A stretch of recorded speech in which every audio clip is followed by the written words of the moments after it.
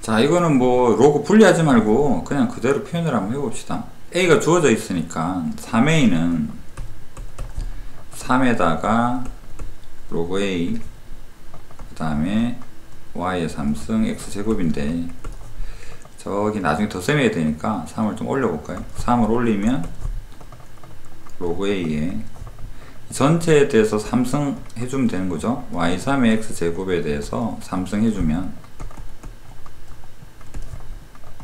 Y는 9승 X는 6승 이 정도로.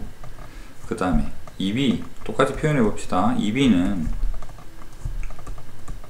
로그 A에 X의 3 덧셈 때문에 2를 좀 올려보면 로그 A에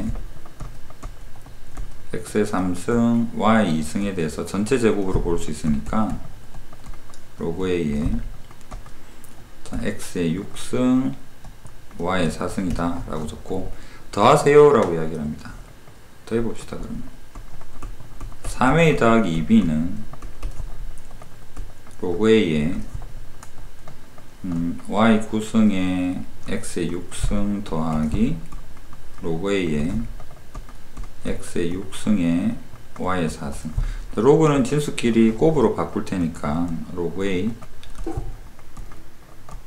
Y의 9 X의 6 X의 6 Y의 4.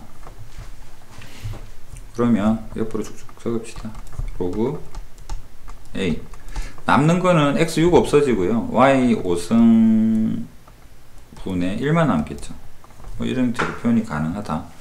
그래서 2번 이렇게